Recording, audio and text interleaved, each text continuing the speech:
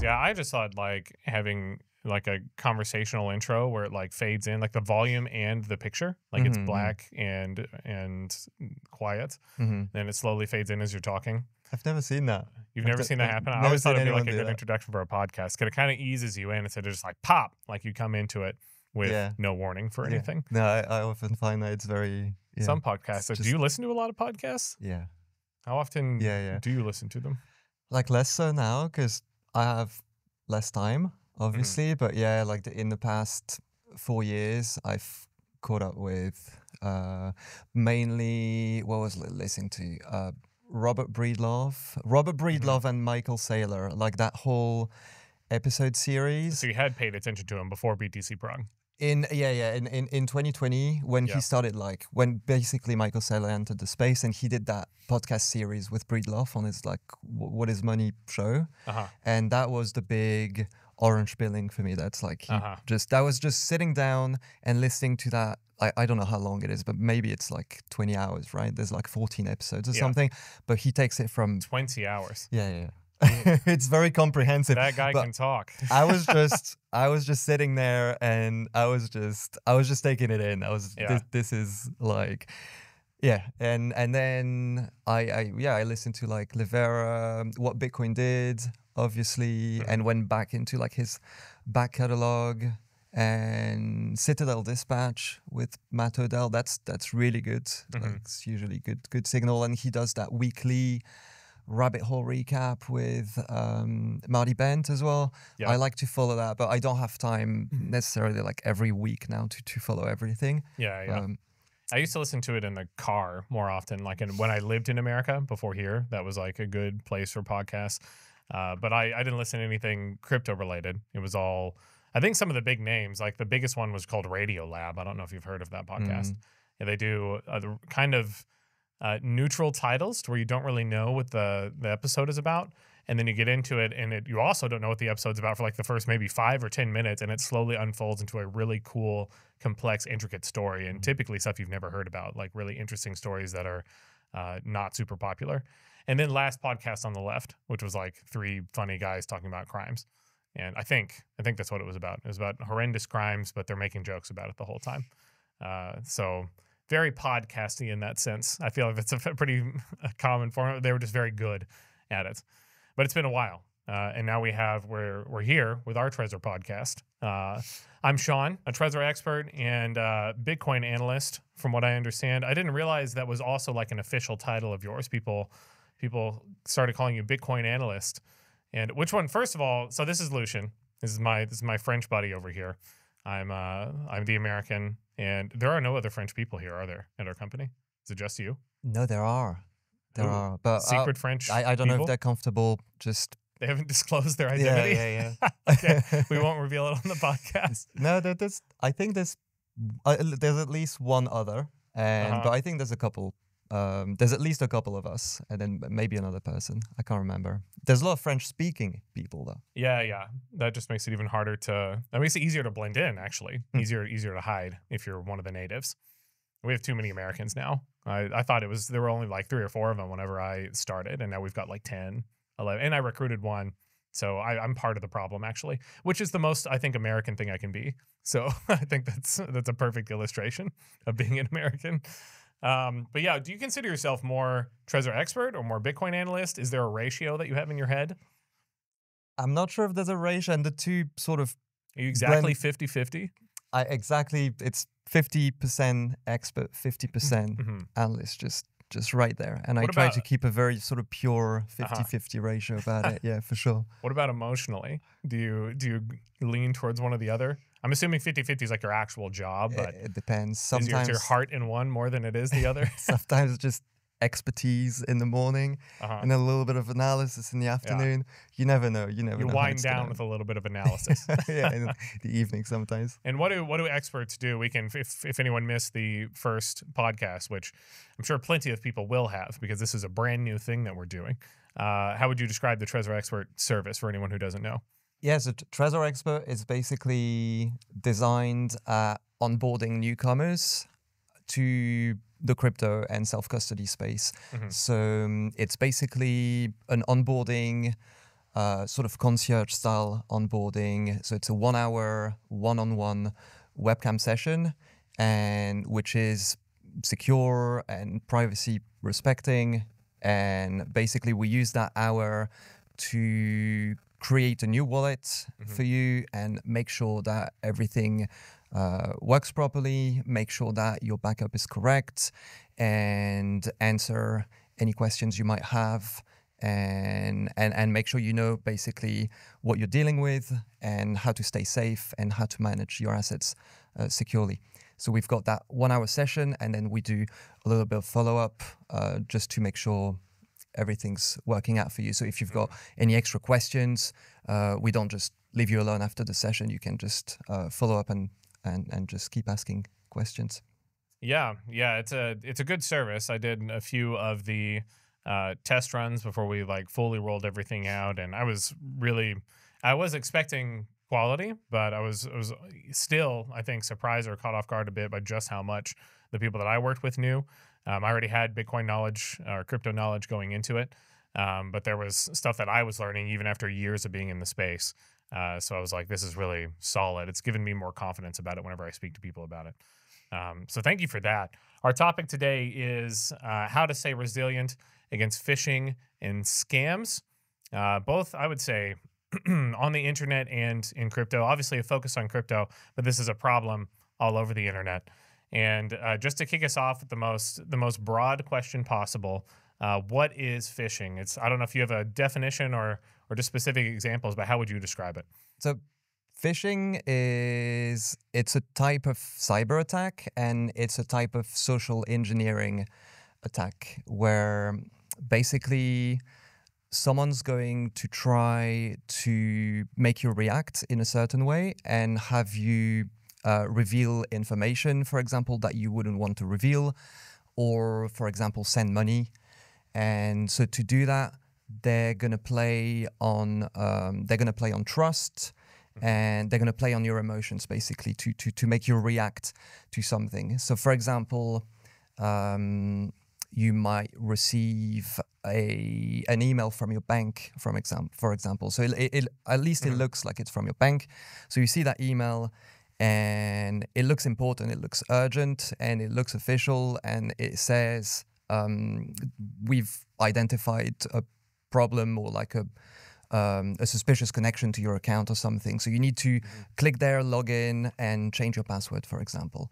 So then you look at that and you might think something's going wrong. I need to take action, and it looks realistic enough. So you'll just click on that link, and it takes you to a website, and then there's a box in that website to log in. So you'll type your login and your password, and then it turns out that this website is fake and it's run by the attacker.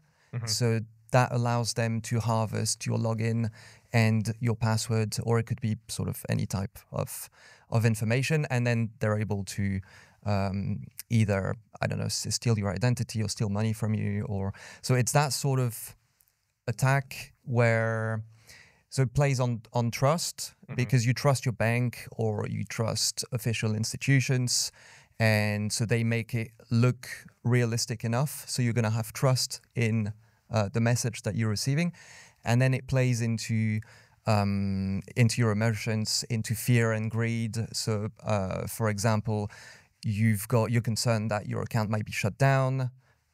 So you're going to take action, or maybe someone's offering you something for a limited time, or offering you free money if you send a little bit of money or something like that.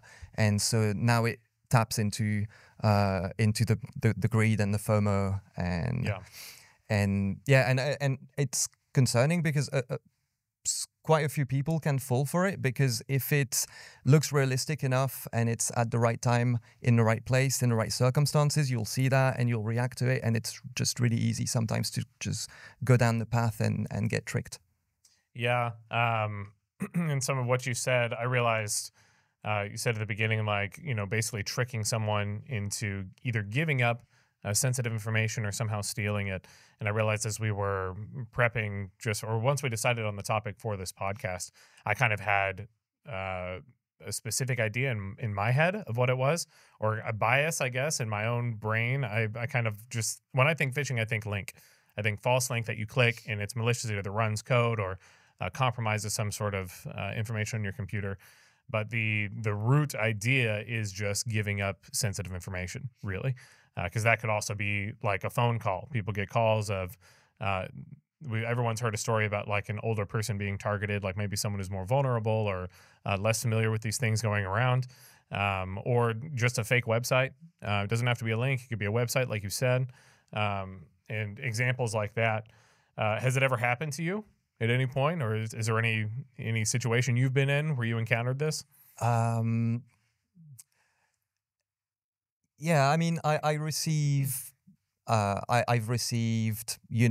classic, I think, emails that everyone receives. Everyone's seen the wide net stuff. It's a very, very wide net. So, for example, I don't have a PayPal account, and in my spam folder, I constantly have some fake PayPal emails trying to get me. I don't even know what it's about because I don't really pay attention to it. Yeah. Or, sometimes you'll receive an SMS and it says, oh, you've got a parcel. And it's like, well, I didn't order anything. But if you did at that point, so then maybe it would be more effective. And then I'm on, Bitcoin, crypto forums, Reddit, things like that. So people will go into your DMs and start messaging you. And in general, you just know that it's some type of person just approaching you with some idea in mind that they're going to try and scam you out of money. So all of these, and for me, that they're quite easy to ignore, but you sort of constantly get exposed to that. I think something that happened to me, but I don't know if that's exactly phishing, but it's definitely some type of attack or scam. It's I had one of these fake card terminals. So I think I was at a gas station a few years ago, and you put your card in and you type the PIN code and everything's going well. You take gas in and the money gets out of the account. But a few weeks later, I had basically my bank account being like completely drained by online purchases that I didn't make. And so they successfully got the information. Yeah, for sure. I think they just clone the card.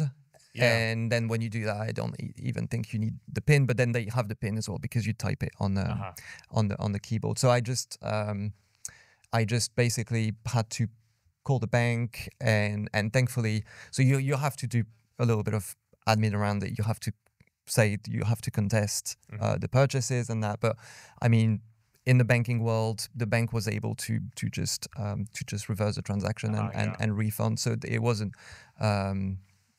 It wasn't that bad, but definitely it's something that can happen. When it happens, you see your bank account like that, it's going on.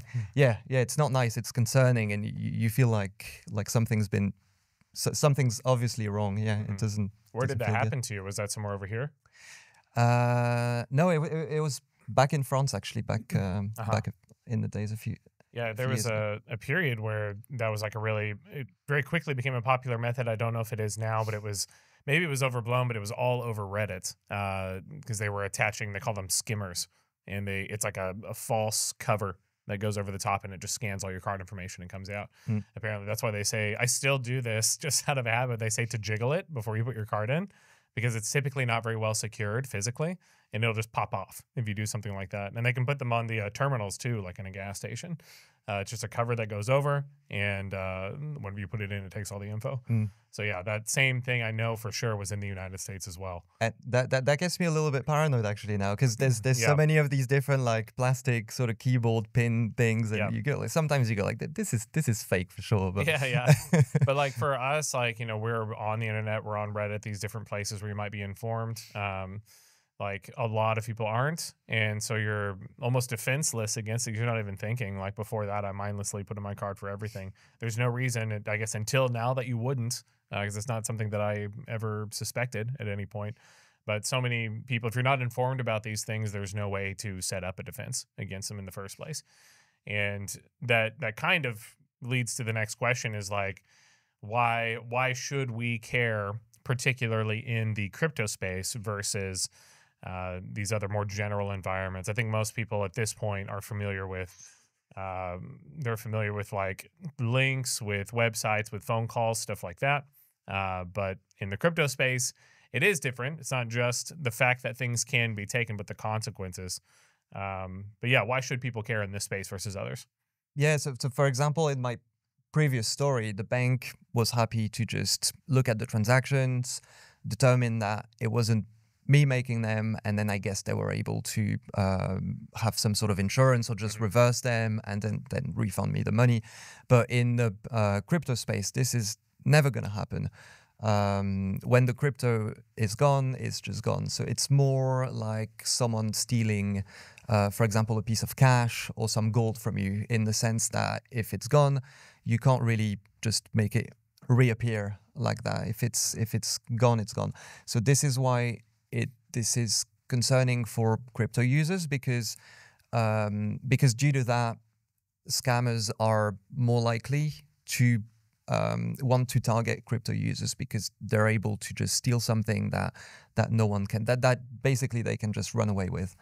And so in a sense, if you're in crypto and in self-custody, it becomes easy to protect yourself, because you're not exposed to a third party making a mistake on your behalf, or someone stealing some login and then going and logging into an account and stealing funds from you. Yeah. You're in control of your private keys. The problem is if someone tricks you into revealing those private keys or sending the money out of your wallet, then in that case, there's really nothing that can be done. That's the last step there. Yeah.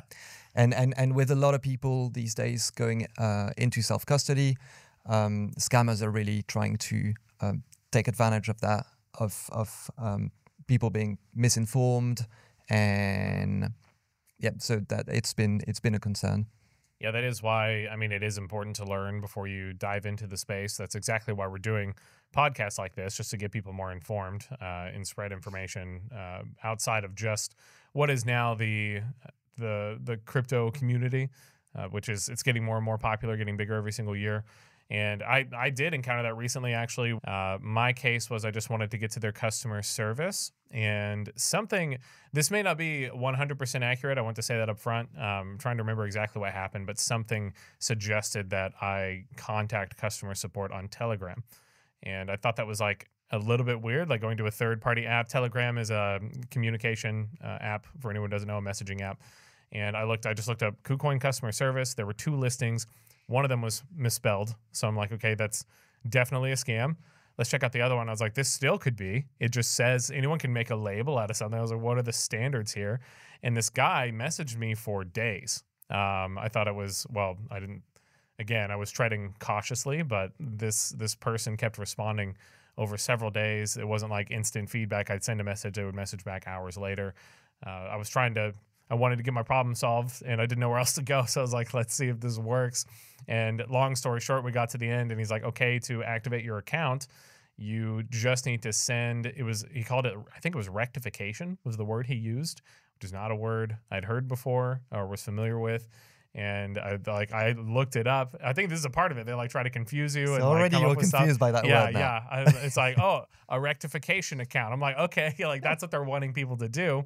And he posted the address as a Bitcoin wallet. And I'm like, okay, so this is a scam. As soon as I send it here, this guy disappears. He takes the money. Most people wouldn't, like, they would at least get confused, I think, if you're not familiar with how things work on a technical level. That's kind of why I don't want to take us too far off the topic, but that's why like stuff with like exchanges, which we recommend getting off. That's why people go there, is the convenience and the ease of doing everything. You don't deal with addresses as much or private keys, and that you do, but it's like the safety padding is put on them. So when you encounter something like that, you see a long string of characters, hey, just send this in, that can be very confusing to people. And that's why the education matters in the first place. The consequences are bigger. The security is higher, which is the advantage. That's what we kind of get behind. That's why we like our hardware wallets at Trezor, and why we advertise self-custody so heavily. But that also brings responsibility with it. You need to know what you're doing as a part of the security that you get with cryptocurrency. Yeah. But yeah, those are, I mean, yeah, both good examples from you as well. We can talk about some other things too, such as like some of the common mistakes people make. This is also like a little bit related since we're talking about problems that people have. We can start with like safe storage. This is a topic that comes up a lot because we'll say very quickly, if you're new here, most people are probably going to be familiar with this, but if you don't know, whenever you create a wallet using a Trezor device, you're given private keys. And those keys are a series of words that correlate with, I believe it's hexadecimal, creates a very long hexadecimal string, but each letter correlates with it inside of the private key. And those give immediate access to your funds if anyone finds them. If anyone finds the 20 words, the money is theirs. They can just take it. So it's very sensitive, but it's also extremely secure. It can't be cracked, it can't be broken, it can't be brute forced. So that's the advantage of having one. And the question comes up, how do I safely store these private keys, or these backups, as we call them? We call them the backup, the 20 words, or it can be 12, 24 words, at different standards. What do you have to say about that in terms of safe storage or how to handle your private key or backup? There's different backup standards. You might have a list of words that's 12 words, 24 words, and these days we use 20 now as the standard. But standard, yeah. They all roughly do the same thing. They represent, as you said, that sort of very long password. That's sort of the private key of your wallet, and that will represent all your funds. So if you get locked out, or if your device, for example, has a problem, a malfunction, you can take that list of words and put it into a new wallet and just completely recreate the wallet. So it's very powerful. But anyone who has that list of words can also recreate the wallet. So as you said, there comes the challenge of just securing it and basically making sure that no one is able to get to it. So the first thing you want to do is always keep it completely offline. And so when you write it down, usually your hardware wallet and the app will give you those instructions. That's the first rule, is don't take any pictures of it with your phone. Don't go and put it in your emails or your notes or even a secure password manager, because once that information sort of touches that online connected computer smartphone world, then you don't really know what happens with the information. Maybe it gets leaked, or you're not quite sure. So to keep safe, you only want that information to be just from the hardware wallet to just pen and paper, and only ever write it down on paper, or at least on an offline sort of medium. So there's also some metal solutions that you can use, but never on a computer or a phone or anything like that. And then at home, you just want to make sure that you're going to be able to access that information when you need it, but that no unauthorized person basically is going to be able to find it. So that might mean different things to different people, depending on where you live and who you can trust and the people you live with. And if you live, for example, in an apartment in a city, in a studio apartment, or if you live in a big sort of house in the countryside, you've got many different, you're facing a different situation basically to hide that that wallet backup. But in general, what we say, we can't be too specific, obviously, because then we'd be giving people ideas. Yeah. But the idea is that you want to put that wallet backup, that list of words, somewhere where you would keep some valuables, basically. So you just think of it as a bar of gold, basically, because it is literally the money. If someone gets it, they can just run away with the money, and there's nothing you can do about it. So we say the analogy is, well, if you have a safe at home, this is definitely like a place where it would belong. Or maybe if you've got some precious documents that you're hiding somewhere, and then it's up to you to be creative where you want to hide that information. And I've mentioned metal mediums for backing up your recovery wallet backup as well. So that can give you more options as well to hide it. So for example, if you're in a house and you've got your wallet backup on metal, maybe you can hide it somewhere a bit more creative. I don't know, outside or in the garden shed or something like that, or buried somewhere. I don't know.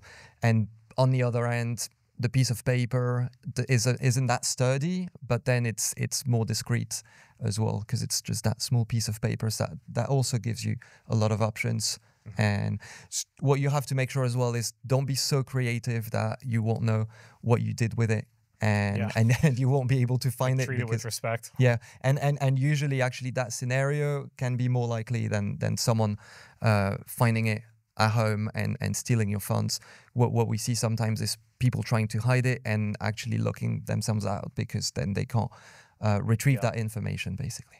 And yeah, just to touch on that real quick, like there's a lot of criticisms people bring up about that from the beginning. You address one of them, which is physical destruction, which we have solutions for basically all of these things. We can't go deep, or won't go deep into them right now, just so we don't lose too much focus. But yeah, metal will back up physical destruction for anything. And then you can also split your private key into multiple pieces as well.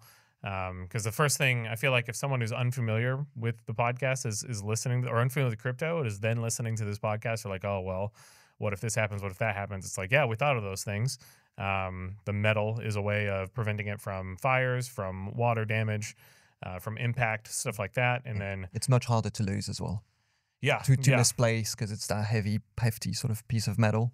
And then splitting it up, you can do X out of X, like 5 out of 10, 7 out of 11, 3 out of 5, however many you want to recover a wallet, so that there's no single point of failure for things as well. And people just don't even know that exists. That's because that's a pretty heavy criticism people bring up a lot of the time. Yeah. But so that's with the new backup standard. So you start maybe 20 words. Just zoom in quickly on that. So you start with 20 words, and then you can just upgrade at any time without creating a new wallet. And you can just, for example, decide that you want to have 3 lists of words, and you'll need 2 to recover the wallet. So the idea behind it is that, for example, now I can keep one piece of the 3 piece. I can have one at home, one at the office, and one, for example, at a friend's or family member that I trust. And so now if you steal the one that's at home, you need a second piece. But if my friend loses their copy, then I still have my 2 copies, and it's 2 out of 3.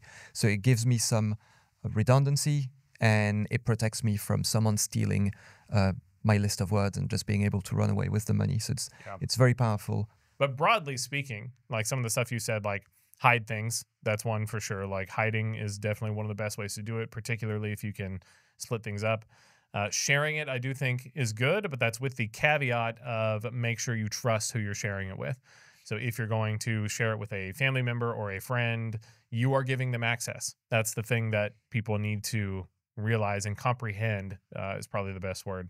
Like that person has access to either that exact wallet, if it's one share, or a piece of the share, if they've been given one. And then there's just be discreet. Like don't advertise the fact that you're holding a bunch of Bitcoin, or that you've got something somewhere or hiding somewhere. Like be subtle. There's no reason to brag or to advertise, hey, there's a big pile of money that you can access if you can find it. Like I got a bunch just sitting somewhere. Good luck. Like that's probably not a good idea. Absolutely. You wouldn't just go out and go like, oh, I have $1 million worth of gold in my house. Keep it secret. Is there any way to report it if like something happens to you? Is there any sort of defense mechanism against phishing or scams? Well, we always say if you see like a fake app, so for example, or if you're contacted by a fake support agent, it's always good to report it to, for example, if it's a fake Coinbase support agent, I'd go on Coinbase and report it. Or if there's a fake app, so if you're trying to access Trezor Suite, for example, on Google, and you see a fake website that's inserting itself there, and you should be able to tell, because the URL will not be correct. It will be misspelled, or it will be something else. And so we appreciate if these are reported. So I think that's the best way, is to just ignore it, and maybe if you feel like it, it's helpful to report it, because then it allows us to investigate and to have that website taken down. Yeah, that's something I actually was going to say that as well, and I forgot. But yeah, that's exactly what I wanted to bring up. The reporting helps with defense in the future. Even if you evade something entirely, or if you fall victim to it, like the fact that we know what is going on and we're able to kind of deduce information from it that helps us defend against it in the future and then warn others, which is literally what we've done. That's like exactly what has happened with scams. It's how you learn about them and how you find out. But another, I think, important nuance with all of it. I mean, and by the way, my answer is basically like be proactive. Like we already talked about how once you've sent it, it's gone. So as long as you are not typing in an address and sending your crypto somewhere, you should be good. Or as long as you're not giving up your recovery seed or your backup. Like that's why we say put it in analog, because that thing can't be phished. If you write it down on a piece of paper, it's not getting phished off the internet. So you can have, even if it does happen to you, like your information can be taken, your name, your address, your email, your phone number. Those are the typical ones. That doesn't compromise your cryptocurrency. It's if you have it on, I mean, maybe if you're holding it on an exchange, like that could possibly happen because they could get into your account. That's why we recommend getting off of exchanges and putting them onto a wallet. Your wallet can't be hacked. So as long as you are not actually typing something in and sending it, it's not going to happen to you. Yeah. So if you're in self-custody with a hardware wallet, literally you're not exposed to any of these sort of online attacks, malware. You can use those devices with a completely compromised computer. They're designed that way to be secure, even in unsafe environments. So if someone wants to steal money from you when you're in self-custody with a hardware wallet, they literally have to ask you, basically. So they can be a bit smart and tricky about it, but they do, at the end of the day, have to ask you either to send the money to an address or to ask you for the wallet backup for that list of words that recovers your wallet.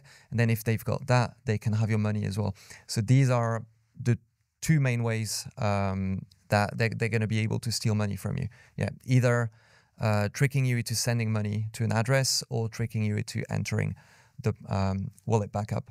So, and what we see a lot of, so attacks specific to self-custody crypto users. So you might see, for example, some emails that you receive, and it might say there's an update on that blockchain, for example.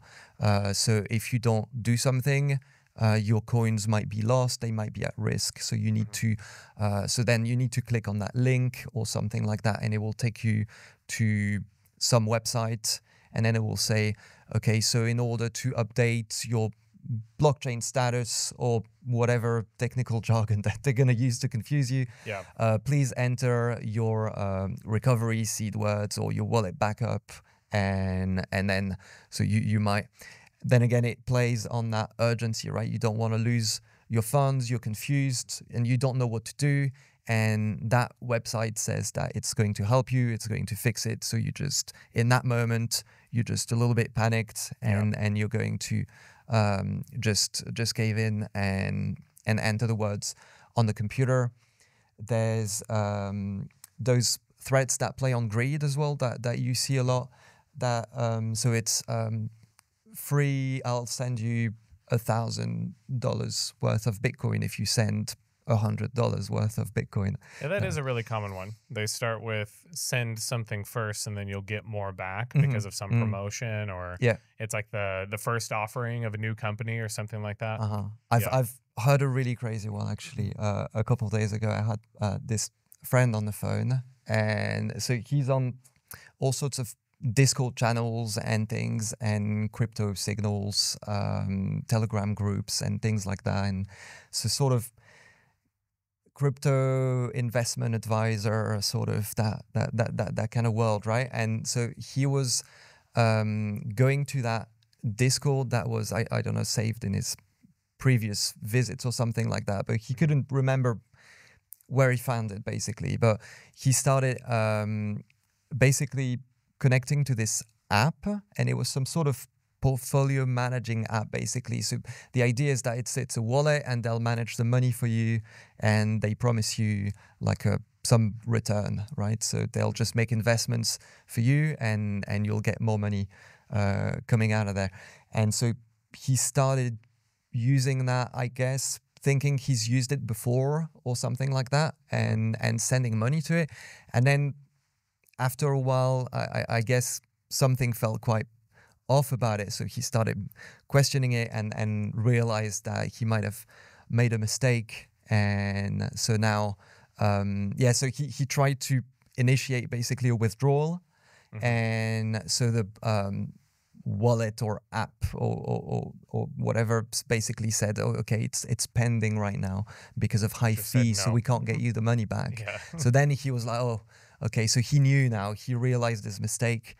And that's such a crazy story, because what he did is that he actually contacted the scammer on Telegram, and he gave him that story, like, I like your app, your wallet, I've been playing with it with like pocket money right now. I want to see if it works. So I've sent, I think it was something like $500 worth of Bitcoin. So, I've sent that. I want to know, I want to see if I can get it back basically before I send more, right? And the guy actually let him have the money back. He returned it? He returned the money.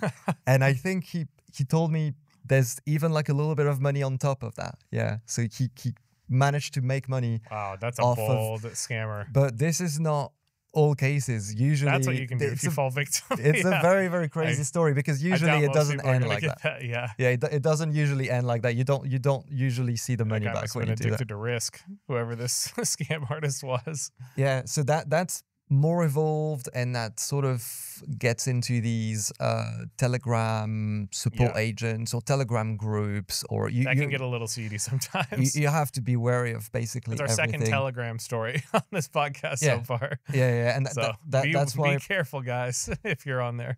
And that's why I don't think it's very good to have support, even your legit support on Telegram, because then that's just asking for imitators and scams exactly. and stuff And like that. People might be looking for your legit support and be approached by complete strangers just because they imitate your name and your logo on Telegram. It's really easy to do. But so you've got those. You've got free NFTs. If you click that link and enter your recovery, your wallet backup, or sometimes with address poisoning too. Yeah, address poisoning is huge. So address poisoning is when you, for example, you're in a situation where you're sending money to an exchange, and so you'll send money to that address, which is a legit address, and then right after that, basically robots scan the blockchain and they see that transaction that you've made, and they're going to craft an address that looks a lot like the address you've used, basically. So the beginning and the end of the address is going to look very similar, and then they're able to basically insert a transaction that looks like the transaction you've made, and it was maybe like 30 seconds later or a minute later, and they make it look like it was to that fake address basically that they own, but that looks like your exchange address. The idea is that the next time you want to send to that exchange, maybe a week later, you're going to go, oh, I've sent to Coinbase last week, right? So instead of going to Coinbase and get my address, my deposit address, I'm just going to go to my transaction history, and I'm going to copy it from there, and I'm going to use that because I know it's my Coinbase address. And actually I know what it looks like as well. And so you check maybe the beginning and it starts the same. A lot of apps will cut out the middle as well, so you only see the beginning and the end. And like know what's in the center. Yeah. So you go in your transaction history and you use that address, you copy and paste it, and then you send money thinking you're sending to your exchange or sending to another of your trusted wallets, and you're actually sending to the scammer's address, and that can happen quite a bit. So this is why we always say never go in the transaction history to pick up an address from there. It's not a safe source for your address. So if you're receiving to your own wallet, you need to click the receive button and get the address from there. And every time you're trying to send to your exchange, even if you've done it before and it's in your transaction history, every time you want to go to your exchange and get the address from there, even if it's just to make sure that, for example, the address might change and it might not be valid anymore, or just to double check basically and sanity check that you're not just using the wrong address. Basically, you want to always have get it from the trusted source. And one thing I might point out here, because we're talking about just all these bad things that can happen to you in the crypto space, a lot of these things are solved and avoidable just by good practices. Most of these prey on either feelings or bad habits. Following good habits will keep you perfectly fine. Like the address poisoning you just mentioned, that's counting on the fact, it's like preying on people's laziness. It's counting on them going back into their transaction history and thinking, oh, this is the same wallet, and then throwing it into a new transaction when what you should be doing is getting it off of the website itself or from with Trezor, you can generate a fresh address every time. That's another practice that we recommend, is like every time you do something, get a new address and send it there. If you're doing that every time, you're going to be fine. So, and then you can verify it on the screen of the device as well. Like those things are good practices that they might sound confusing if you've never done it before, but it's very simple once you get used to it. It's just a new way of doing things with sending digital currency. But it's quite simple to do, and that's why we've implemented these things. Yeah, and so every blockchain is different. So with Bitcoin, you can select a new address every time. And I was referring specifically to Bitcoin. Yeah. So and you should, because it will improve your privacy as well down the line. So that's always good. Then Ethereum and similar sort of account-based cryptos like that, you always use the same address because you've got your, for example, your Ethereum and your tokens are under the same address, and you need some Ethereum to pay the fees. So then you've got that one address basically that is more like an account number, and it's more akin to an account. But and yeah, as you said, it can prey on laziness or bad habits, just going to transaction history because you think it's simpler. Also, what we see is that it can prey on cautiousness as well. So we've got, for example, you're a user and you want to send a large amount of money to your Coinbase account. And so what you're going to do is you're going to send a little bit first. So you're going to go to Coinbase and you're going to get the address from there. So totally legit address. And you're going to send 0.1 ETH just to make like a test transaction to see if it actually gets there. So you do that. That's me. And I do that a lot. Yeah. Just to be positive before I keep going. Yeah, absolutely. And so then you see the money being credited to your account and you go like, okay, everything checks out. So now I can send $100,000 there, right?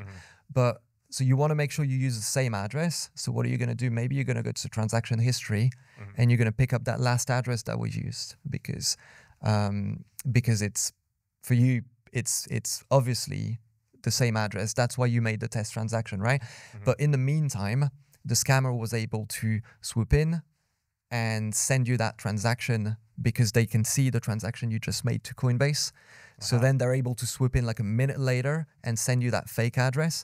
So then if the next thing you do is go back to transaction history, once you see the transaction's been confirmed and you pick up that address and now it's fake and now they've got you and now you send. So in that small window of time. Yeah.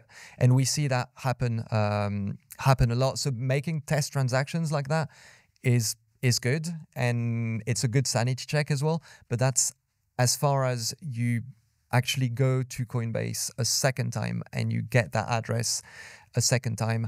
If you want to make sure that you're not making a mistake, the best thing that you can do is at the moment that you send, always you get that visual confirmation basically. So you go to your Coinbase account on one side and you look at the Trezor device's trusted screen on the other side and you just double check, okay, this is my Coinbase address. Okay, this is where I'm sending to. And you just double check that every character matches, then you sign the transaction.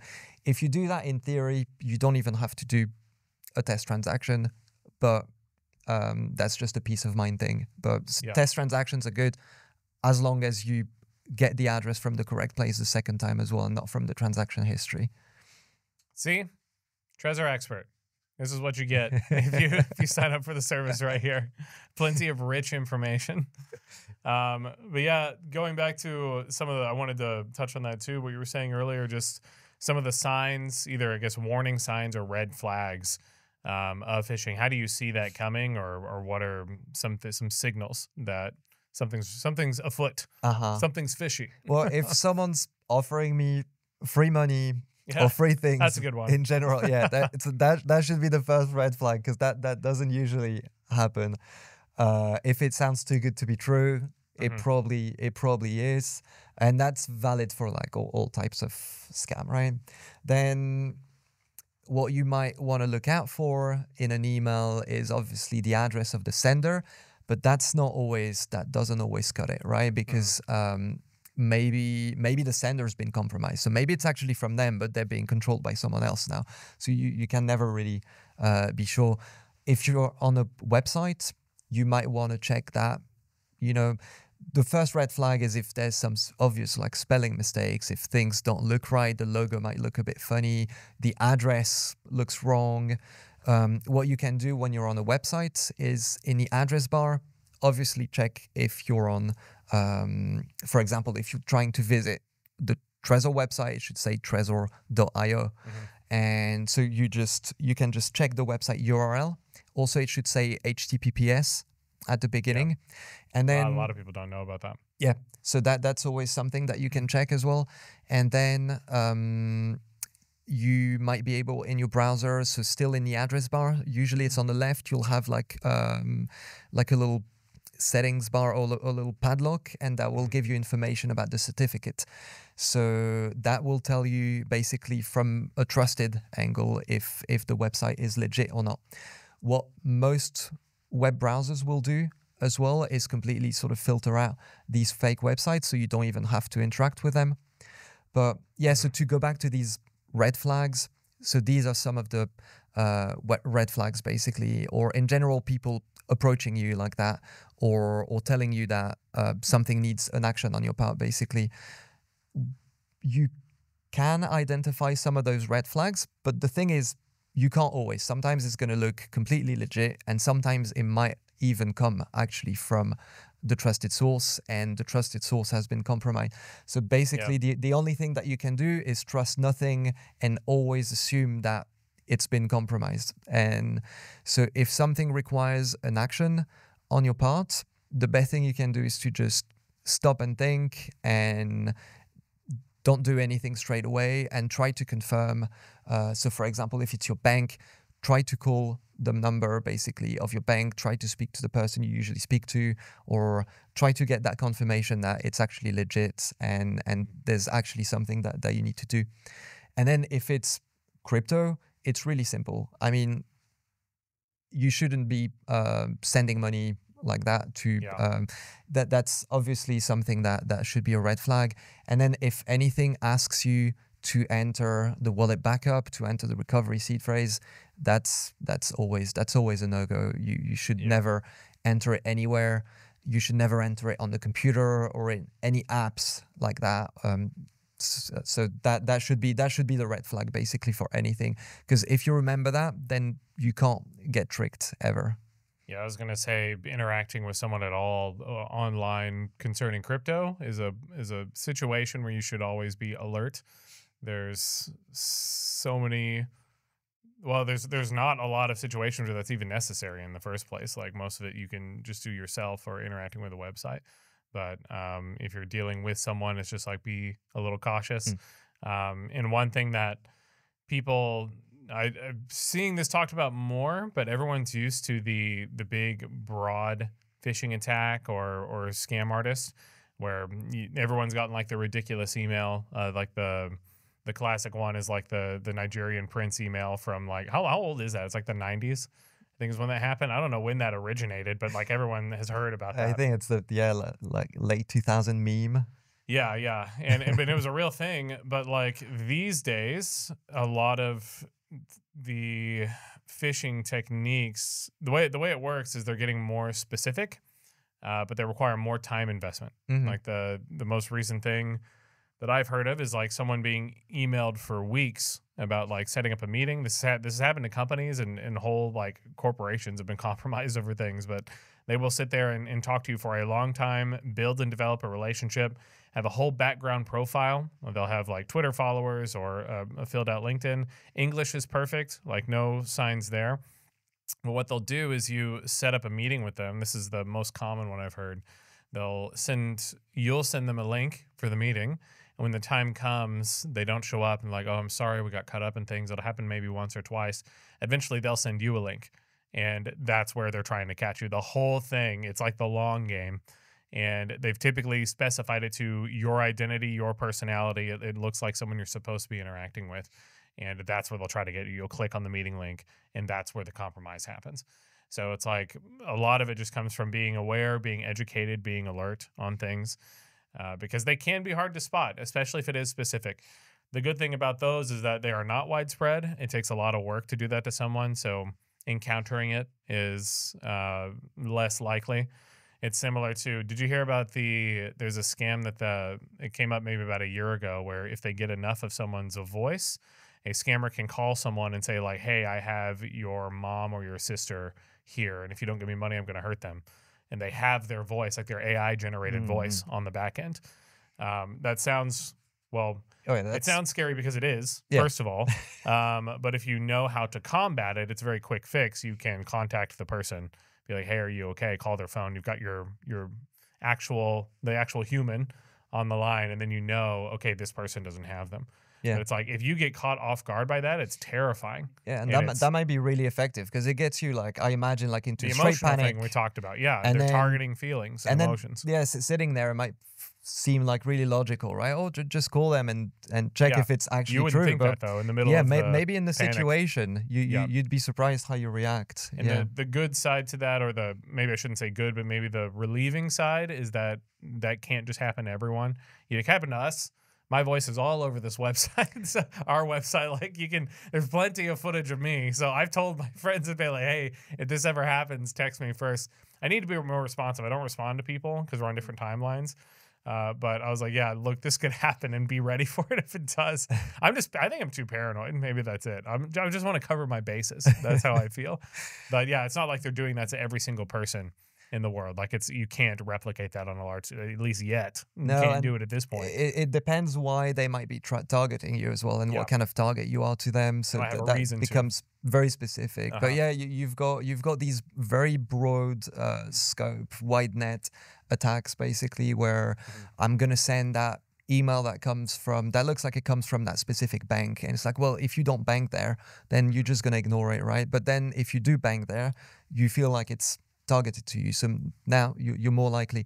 Now if I know more things about you and I'm specifically targeting you, now there's way more things basically I'm able to do. So if I know where you work, for example, then I might get information about your company, and now I might call you or send you an email pretending I'm your boss, for example, and asking you to do something. And then in that moment, you're way more likely to do what I want you to do, basically. Yep. And so I can do that if I've got more information about you, and then it gets more specific. So you've got the very broad attacks, and you've got the more targeted, I think they call it spear phishing attacks. When I was reading about it, I saw that exact phrase, which is being more specific in what you're doing. Yeah, and I think then they've got whale phishing attacks as well, where now they're going to target someone high profile, so like a CEO or something like that, and sometimes they go, wasn't it, I think, was it earlier this year, they set up a whole fake meeting with AI generated voices, and it was basically that long con. And so yes, I did hear about that. With they like actually did bring people into meetings and had conversation happening. And with AI like that, having a sample of a voice and being able to train a voice synthesizer like that really easily. Be vigilant these days, man. Yeah. That's crazy that can even happen. Or it's only going to get worse. Even grammar checking, or in the way of making websites or grammar look more proper and more realistic. That really helps, because usually you'd know if you were talking to a scammer back then, because I don't know, usually the English would be like a bit broken and something would feel off. But now AI has that way of sort of standardizing how we might communicate. Or large language models are a thing now. So now if you're a scammer, it's way easier to seem legit as well. Yeah, that's I mean, a lot of people do know the majority of these things. It's just we're getting into more sophisticated, and especially when you get into crypto, it's like there's a new way to think about it and maybe some little adjustments that you need to make. I think most people just aren't, they don't want to be proactive, or no, you never want to take the time to do something before it happens. It's kind of like insurance on something that people don't care before they need it. And then whenever you need like a payout for an insurance, it's like sometimes literally life or death. It's a big deal whenever something goes wrong. So getting ahead of things, I call them just the boring subjects. Like have a strong password is what people always talk about, but it's not just like have a strong password. Some things that have framed it for me is like when I was listening to, I don't know if it was a cryptographer or just someone who was into cybersecurity, but they said 8 characters in a password is basically no password. I think that's why you get lockout attempts, because if they didn't have lockout attempts on a website where you get, 10 tries or 5 tries and you're locked, then they could just put a bot in there and find things instantly. And people don't do strong passwords. Like coming up with either using a password manager or a certain, I don't know at what point it is secure at this point, using different characters and what the length is, but it's like that. There's 2-factor authentication, updating your software. And these are all things that people don't, I feel like they just don't take it seriously. Like 2-factor authentication, I mean, we know what that is, but if anyone else doesn't, it's where you put the little refreshing code on your phone, and every 30 seconds it refreshes a new code. So you log in, and then you have to enter the code that's only 30 seconds old before it refreshes, so they know the person with the 2-factor has it in their hand. Yeah, and 2-factor is good for your bank or for your exchange. So if you've got like a little bit of money on your exchange, for example, you want to make sure that it's still secure. What you can do is, so 2FA is 2-factor authentication. So you've got something is your password, and you've got something you have like your phone that helps you sign off on that second check, basically. So now you need 2 things to log in, and if someone has your password, then they also need your phone with that app that's been linked to it. So now it's way harder now to get into your account. So you can set that up now with most banks, exchanges, and with your email account, and it's always a good idea because now you're not relying solely on your password. And then password security is like it's a big rabbit hole topic, right? Yeah. Because 8 characters might be secure enough, maybe if it's completely random, if it's a mix of characters and special characters. Yeah. But your password can be 15 or 20 characters. If it comes like from your brain, it's never going to be very secure, because I've heard that argument recently. Yeah, and it's easy to sort of retro-engineer what people might think is a secure password, basically, because people always think up of the same words, or maybe it's going to be longer, maybe it's going to be a few words, and they're going to change the E into like a 3, phrase. and yes, it's something like that. And so basically your password usually is basically as strong as it is random. So if you want a strong password, the most important thing I would say is that it's randomly generated. So that's why it's good to have a password manager, because it not only saves the passwords conveniently in a secure place for you, also it generates secure passwords on the fly. So now these passwords have been securely randomly generated, so that they're very hard to find. You actually have to try every combinations. Whereas if I know that if your password came from your brain, now I'm going to try these things first. Even if your password is quite long, I've got a way better chance of being able to figure it out, basically. It's like the what's your mother's maiden name type stuff, where they have those security questions, all stuff related to you somehow. Oh, and the security questions. And I think they don't do that as much anymore. And that was that thing on Facebook back then, and it was like these sort of Facebook games that you play and you share. Yes. And it was. I would see these posts. What is your movie actor I'm pretty sure name? these still happen. Yeah, like what is your spirit animal? It's like, what was your childhood dog? Like, stuff like that. And it was lists of like thousands of comments from people. So the month. So if you tell me the date of your birth, basically the day is that word, and then the year or the month is this, and then I'm called this, and it's Yeah, funny, this and is I'm my sharing name, that, and and you're now just giving your date and of birth. and now if I look at that, I know your date of birth, and maybe in there there's something like yeah, maybe there's an answer to one of these recovery questions in there.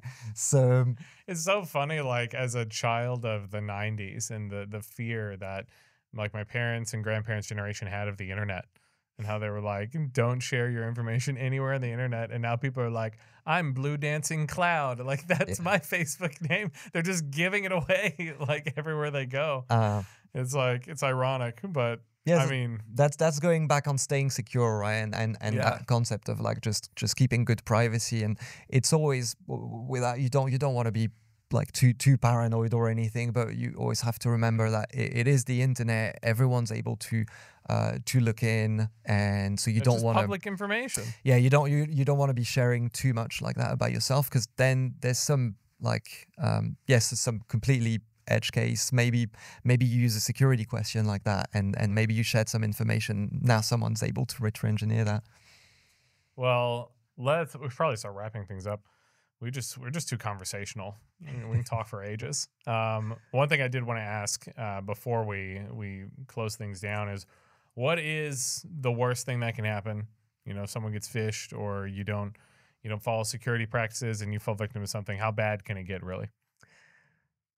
Well, it can get as bad as just typing your wallet back up in a fake app, and all of your crypto disappears, and then all of it. yeah, and just that's the thing I want to emphasize. It can literally be, as much as you are risking, that is how much it can be. Yeah, if your wallet backup gets into one of these apps, then your whole wallet will basically be drained. So then it's as bad as how much money did you have on there, really. If it's your life savings, then it can be quite bad. So which I thought that would, I don't know, to me it seems intuitive that would be enough for people to really take things seriously, and like, I'm going to put all my money here, so I want to know how this works inside and out and make sure there's zero risk. But there have been stories of people typing in their private key online and losing like millions of dollars. Yeah, which is crazy to me. Like, yeah, the big one we see is you get into this fake app. So maybe you got there from Google or from an email, or yeah, like a fake website inserted in Google.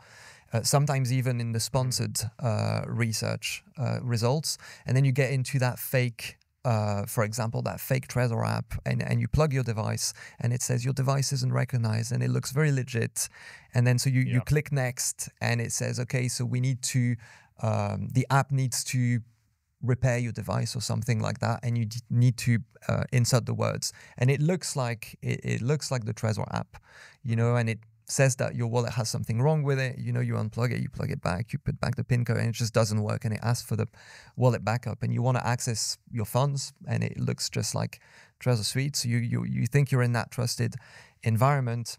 So and maybe in the moment you forget, or maybe you didn't know.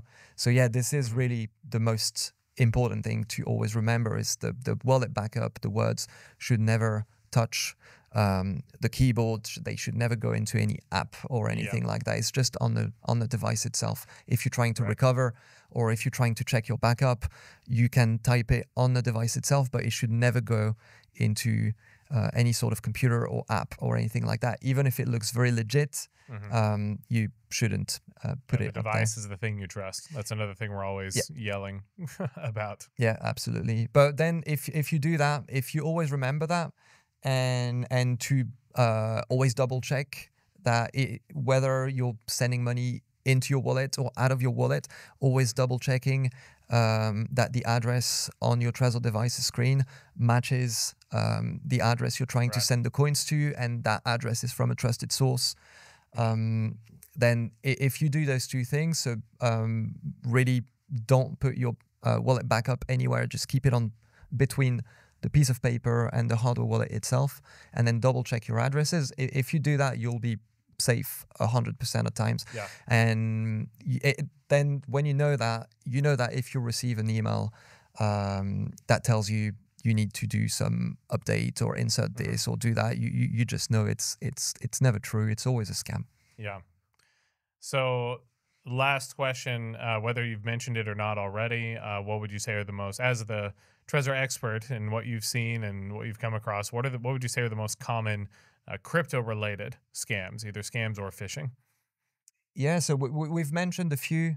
There's but address poisoning is Yeah. definitely that's definitely up there, and there's been some updates now in Trezor Suite for that, so it should basically mask these fake transactions. But there's always the risk that one of them manages to get through, or the scammers try to stay on top as well. So I'd say the most important thing for that, for address poisoning, is always get the address from the trusted source, basically. So if it's your exchange, get it directly from the exchange. So that's a big one. Following links and things that promise you, free money or very high returns, or it sounds suspicious. Probably follow that gut feeling. Airdrops. But then there's some more niche, sort of sophisticated things. So, for example, a fake Web3 website. If you connect your hardware wallet to like a browser. Like a browser wallet, like for example MetaMask, and then that allows you to go on OpenSea for NFTs, or on like decentralized exchange websites, or other Web3 dApps or things like that. And we've seen some things where a dApp could be real or fake, or look like a real thing, or be fake, or be a complete scam. I mean, sometimes it depends on the crypto projects. Some of them are complete scams anyway, but you had that website that basically sent a transaction to your Trezor device that you had to sign to receive free airdrops, basically, and free NFTs or whatever. And so when you looked at that transaction on your Trezor device, it just looks like gibberish, basically. So it's like that should be a red flag, because you're about to sign something on your device, but you're not able to read it. And so for me, you should just stop there, basically, and contact support just to make sure. But so if you sign that transaction, basically it allows the smart contract to drain your wallet. But people sometimes fall for that because it's not clear what's happening, and you're being promised basically free airdrops and things like that. So that's always the red flag, basically, someone promising you something in return. So you've got those. And then general trying to make it look like a real website, basically, that you trust, and asking you to enter information.